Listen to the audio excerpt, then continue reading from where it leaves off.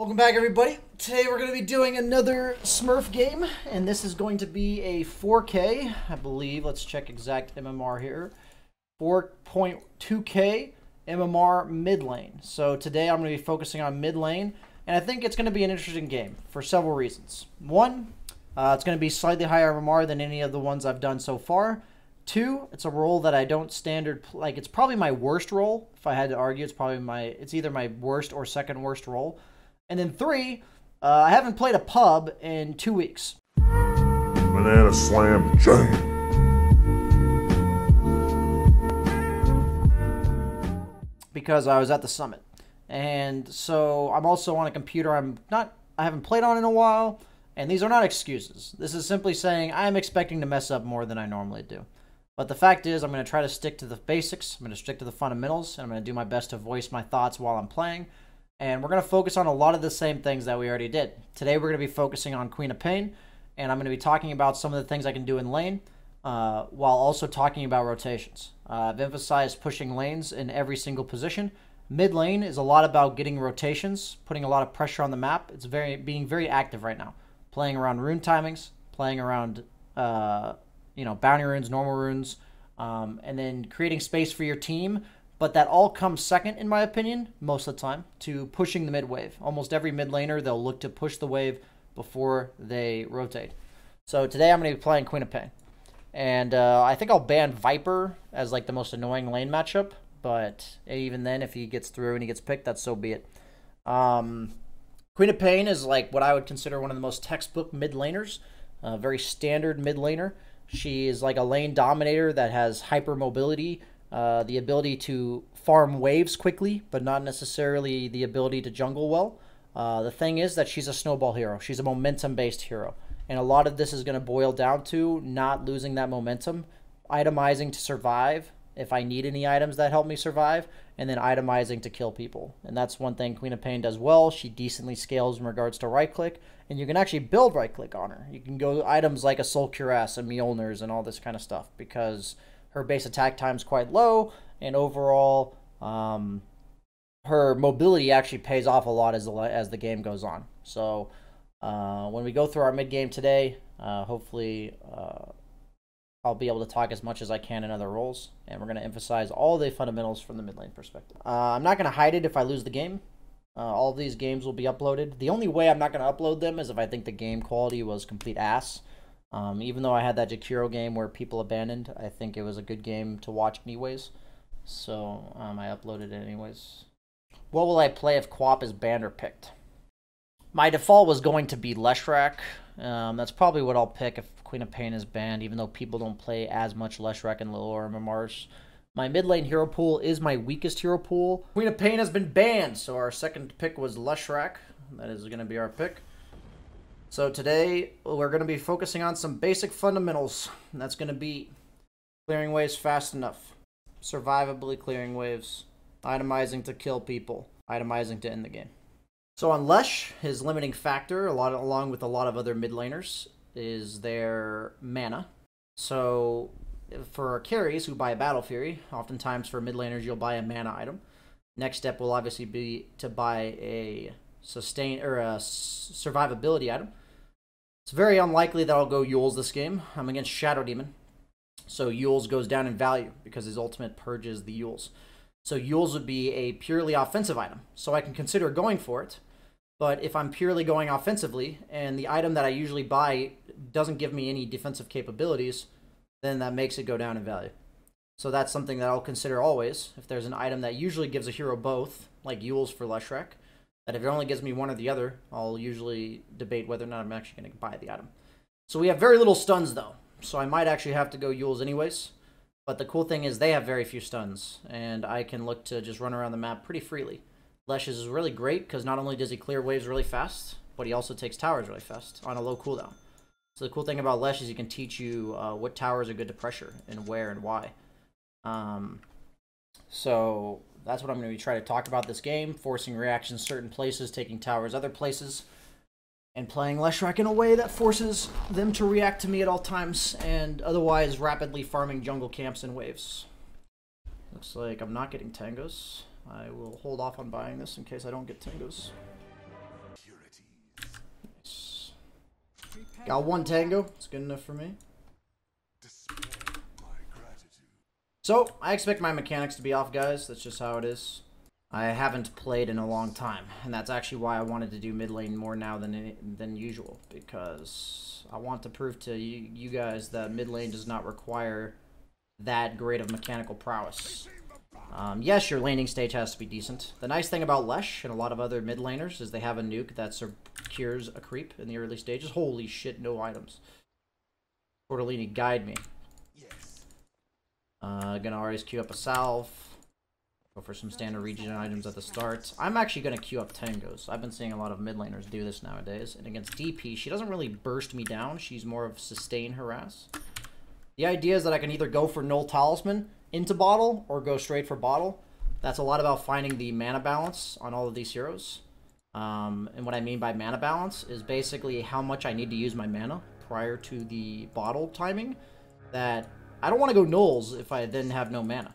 But I also don't want to rush bottle if I run out of charges before the 4-minute mark, and then I just wish I had extra sustain, so I could go like null with some mangoes instead of the straight bottle. So it's a lot about finding that balance. Always make sure you send yourself that item right away. I won't be able to talk too much during the laning phase, but got the lane on my hill. Gonna go for the ability that gives me the reliable securing of a creep. Notice how many random right clicks I'm getting in.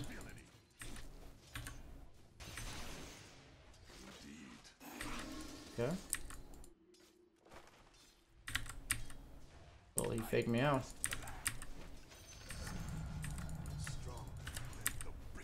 Dragged in my own range. Try to punish him since he's only level 1.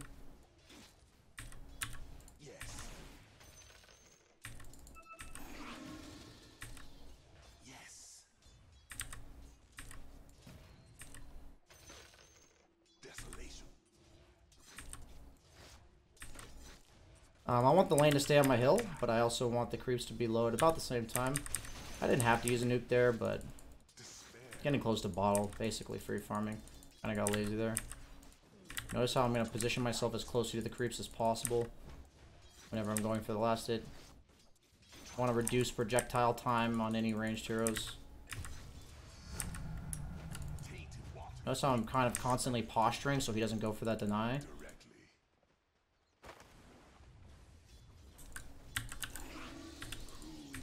Make the stun so he gets scared. I want to make him use his nuke at all times. Fuck with his CS if I can't get the deny. Make sure he doesn't get the last hit. I'm gonna go ahead and get myself a bottle.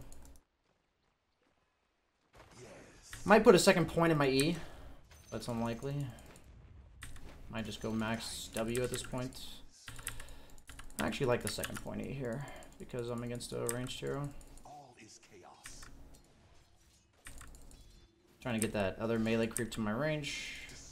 Whenever you have a long range nuke, it does benefit you to drag the creeps across. Mess that up though. Look to drop items while you're bottling. My mechanics are a bit off from being rusty. He's using a lot of mana. He does have a crystal maiden though.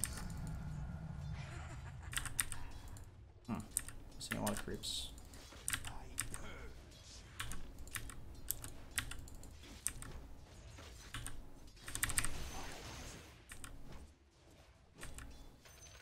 Always trying to find those little times for pot shots.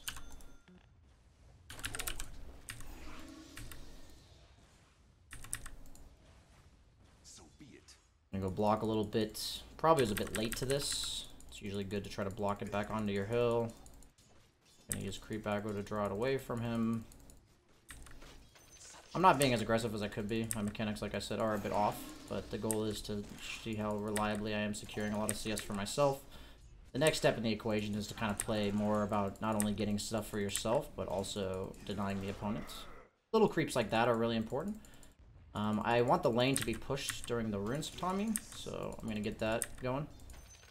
I'm gonna go and start right-clicking this to set up the nuke. He's preemptively checking rune bottom. I'm gonna let him have that one in exchange for missing creeps. So he's going for a 50-50 that... Oh, no, never mind. Okay, shouted him and took that one. It's fine. I was gonna benefit from the creeps there while he was going for the 50-50. So he has full bottle charges, but I am out leveling him. Get that extra pot shot in at all times. Just a little harass here and there. Always look for opportunities.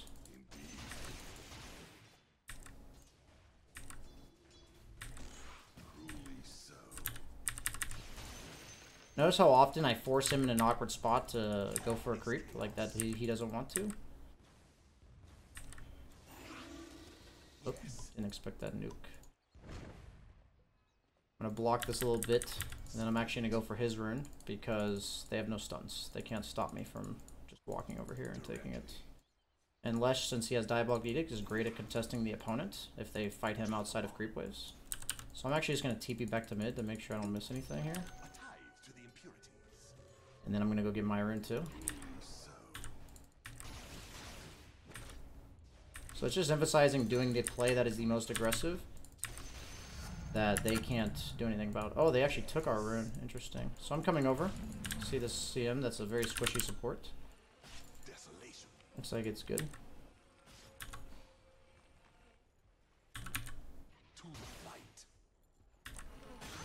Very nice. Sadly, she took our rune. Going for the Windlace gives me a little bit of mobility. That's just like a hero that's not supposed to be able to be running around by itself. So anytime I see that as a mid laner, I always try to punish it. Especially if I have a 4-position roaming hero like Pudge. Couldn't really pressure the catapult here, or pressure with the catapult, because DP is a very strong defender and contester of her tower. I'm going to try to get the lane out, so since I can't pressure the tower, I'm just going to look to clear the wave as quickly as possible, and then go farm creep camps. And the bottle rune. Nope. Let me give myself a ward. I'm a bit late on this. Apply myself some clarities. You know, make sure I go back and clear the wave because I'm strong enough to contest her. I'm just gonna do it fast because I'm not looking to pressure. And then just walk away. Minimal time engaged with the enemy. I'm actually gonna probably go back to base here. So I'm gonna utilize the rest of my mana.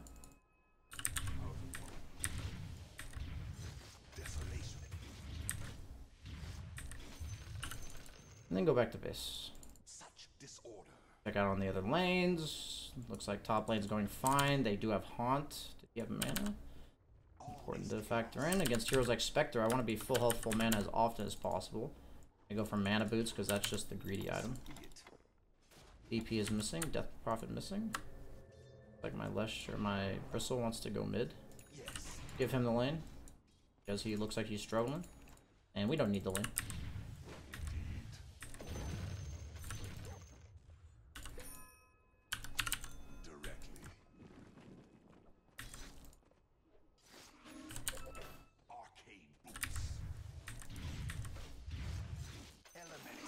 Always monitor the mid lane. Looks like Bristleback was done with it.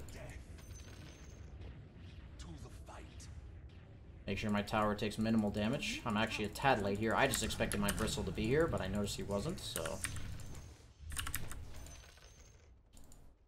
I'm actually going to take this time to stack a camp, because... I want to get the rune. And I don't actually lose anything by doing it in this order. I can actually do this. A little bit of efficiency there.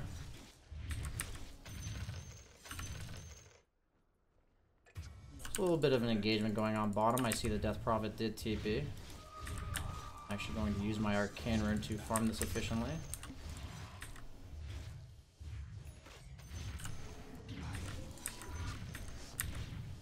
I honestly don't think I can punish how long she was gone for, because she got the kill so fast and she's just going to walk back mid. So I didn't bother pressuring the tower. She actually de-warded my ward as well, which is kind of annoying. I don't know what she thinks she's doing here. She just thinks she's strong enough to do this, and she's not. So that's like one of those situations where, you know, I don't know what the hell she's doing. I just know my hero better than she does. So I see a Crystal Maiden. I'm gonna walk over here. Okay, gonna zone her off.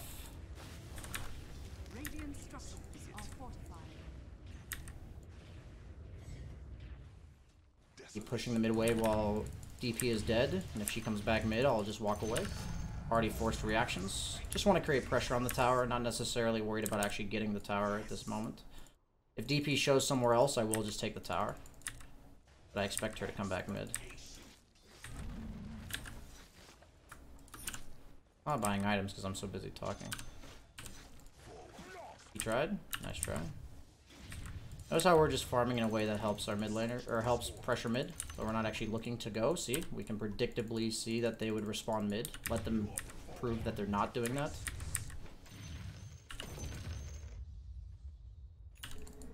I do want to defend my mid tower. I'm low mana though, so it's just with the intent to push it and get out.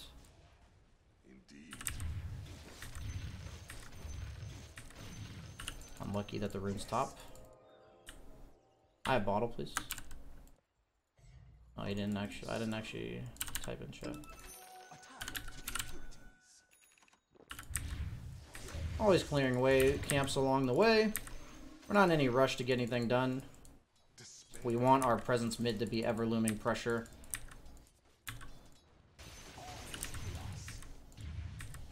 In the higher brackets, I'll usually play to pressure other lanes a lot more, but I'll usually play for myself a lot more as the lower brackets I go. I clear one more wave here. I just don't want the catapult taking my tower, so that's kind of like what I'm making sure isn't happening.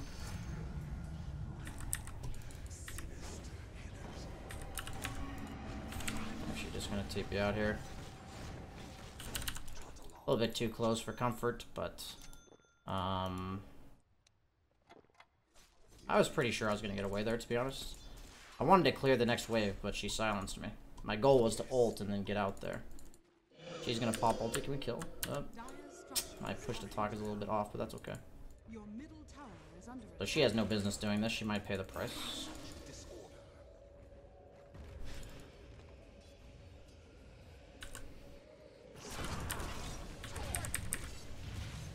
So she did not do what I did, where I said I'm gonna force reactions and then back off. She just kind of went in willy-nilly and just said, I'm gonna do this. So that was just lack of patience from her.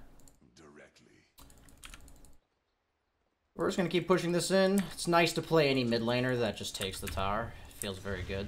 So now we're gonna start looking to invade the Spectre's farm. Since she used Haunt, she doesn't want to fight us. We see Legion top. We know Death Prophet's gonna go back mid. And if we casually run into a support, okay. Okay. That's a situation where I didn't know there were supports there, but I just don't care if they're there. So can only be positive if I run into them there. I'm gonna check Spectre's items. My Bristleback appears to be ancienting with a Vanguard, so he's basically doing nothing on the map, which is fine, just recognizing that.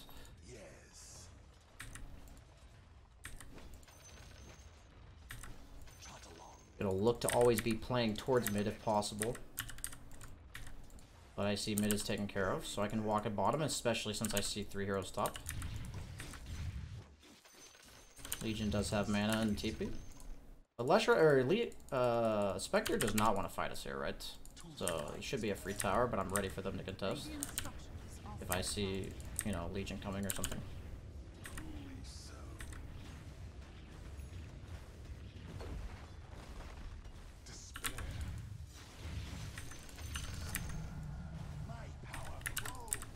So like as Queen of Pain, it'd be the same process. It'd just be shorter, right? Or slower. I'll let Bristleback have the lane. I'm not going to TP in unless our team goes there first. We're like a +1. We don't actually set up the gank. So last thing we're going to do is TP to our own safe lane and feed. Looks like our team wants to get something done. So we're going to use minimal mana here. It's nice that we found the Spectre. I have some kill supports, so all I got to do is set up the lanes for them. I'm going to disassemble for my Bloodstone. Make sure we push in the mid lane. We see what's going on top. I'm just low mana right now, so it's hard for me to help there. But I'm going to walk there. Utilize my use illusion rune. Notice how I always want to push mid first. I'm just going to just casually reach around on these guys.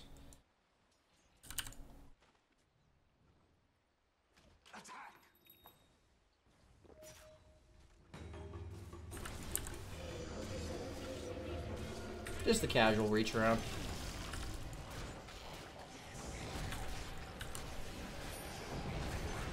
Very cool.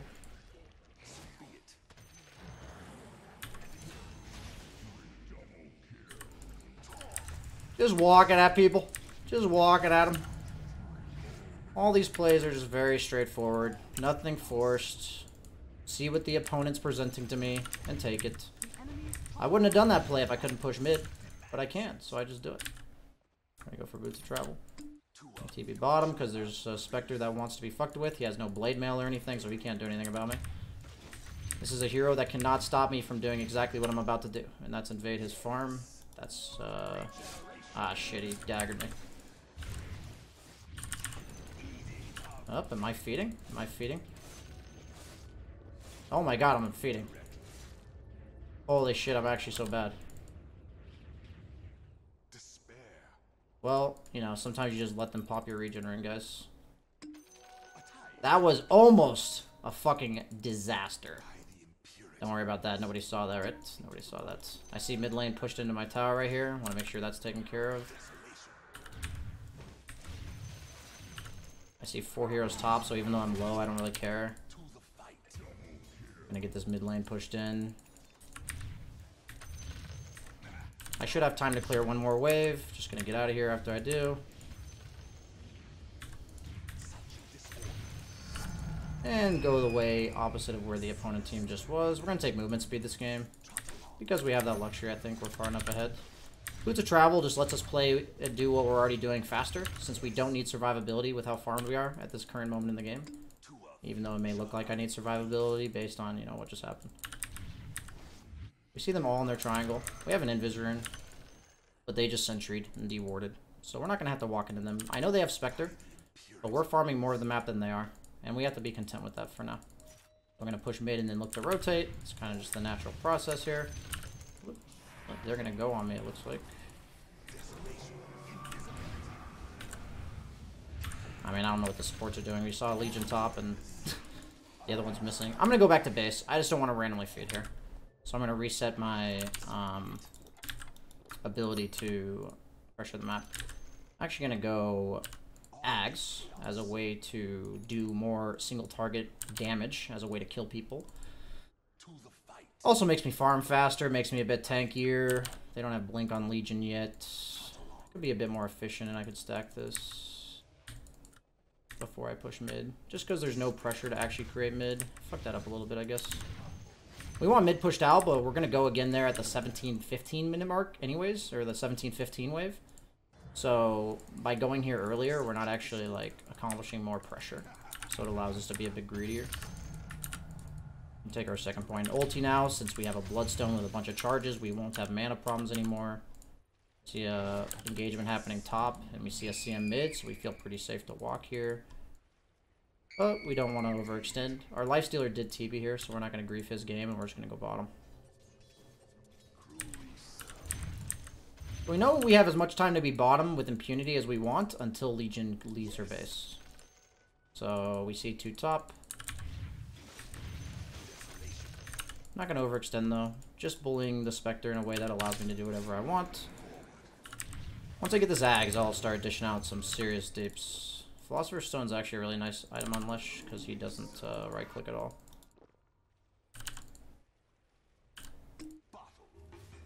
So our Bristle's kind of in no man's zone here.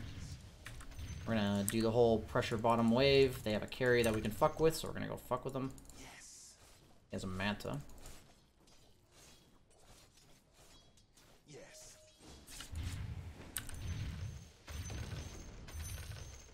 Yeah, we're just gonna chase him, see where he's at. Okay, we're gonna continue running and cutting this wave. Like my team's owning top. See what's going on here. We're gonna tape into this fight late. Better late than never. We're gonna do a little cleanup crew action here.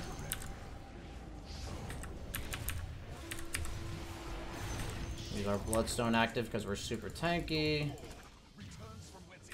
And kill them all. So now we're gonna go push some waves.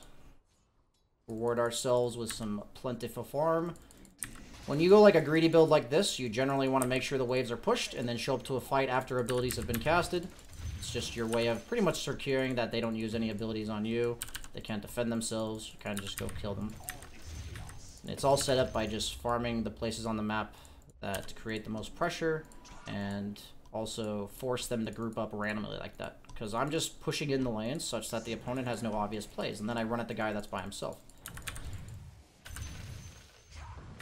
Very standard, very rinse and repeat. So I have an Ags. Push bottom, and then since we have no mana, I'm going to go base.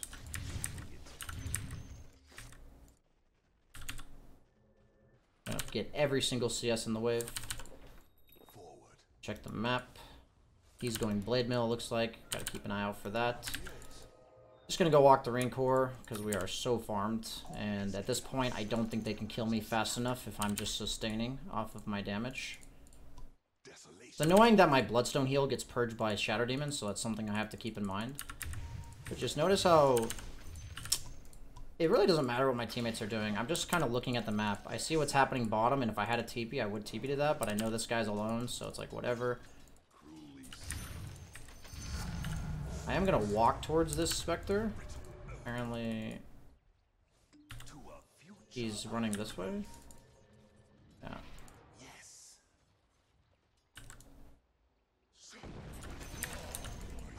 That's just a matter of, you know, process of elimination. You have to run that way.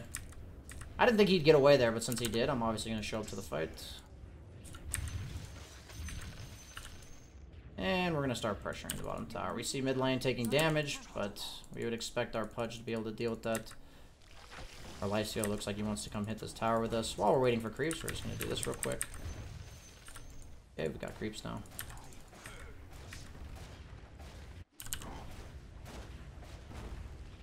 Gonna go secure the outposts. In the meantime, oh, actually looks like our Bane's looking for something, so we're gonna run to him.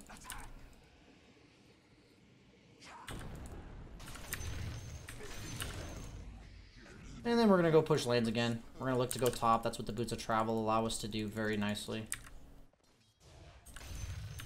Since our team can clear mid, we'll just go top.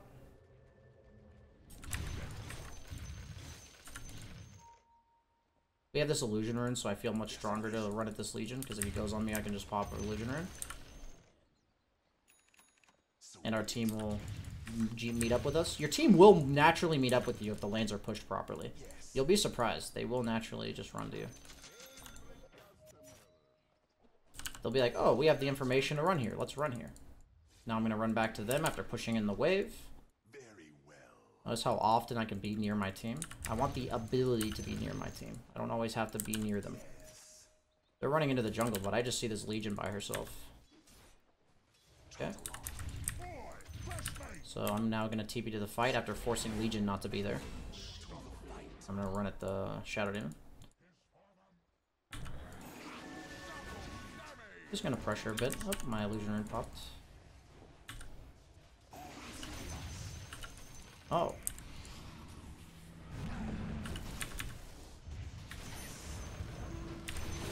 Oh, I might die here because I didn't pop my Bloodstone. That's a yikes.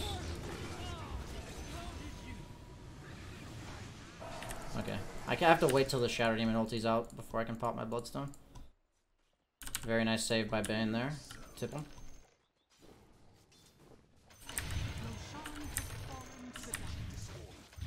Well, my team took a Roche during that time. Just random. Gonna go ahead and go get mana and get my item.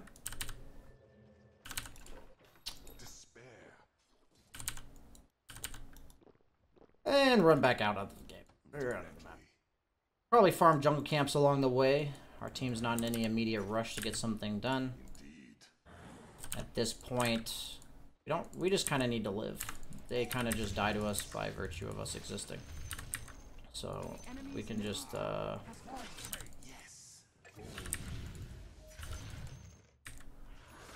itemize not to die. We do plenty of damage. They don't have any, like, survivable split pusher that's running around the map and we need a sheep or anything like that. So we're gonna go and clear in the waves for our team. We were just farming our way there because we could, honestly. We're in, like, no immediate rush, so why not just farm the entire map, you know? I'm gonna go ahead and TP mid to get the wave pushed in and join up with my team again. Check the rune real quick. It is there. Okay. So notice how, like, a lot of people would just walk down the top wave with their team like this, but I TP mid, clear the wave first, and then run to my team. It just will always set up for fights that are going to be better than others. Like, it always is better this way. If they fight my team, I'm here. If not, I got more farm.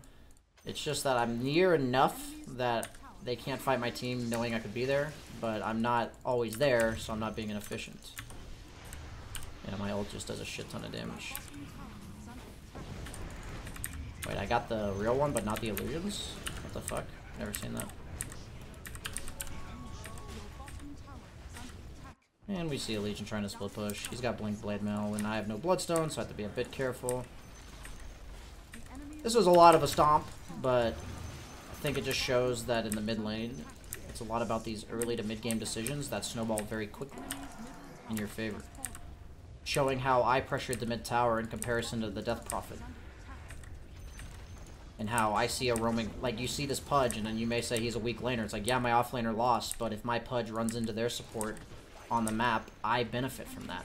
That's something that Pudge as a hero will offer to me. So I can just run around doing whatever the hell I want, because the opponent has very few stuns. I didn't feel pressured to run at the Spectre. Spectre had a really good lane. I don't know if you saw, but my Bristleback was level 4 at like 8 minutes. And at no point did I feel rushed to deal with the Spectre. I just said, I'm going to push in my lane, I'm going to pressure my tower, and since I'm a hero that takes the tower, I'll just get it killed. And then once I get it killed, I can look to walk at the safe lane tower like you always do. And now we're just ending the game.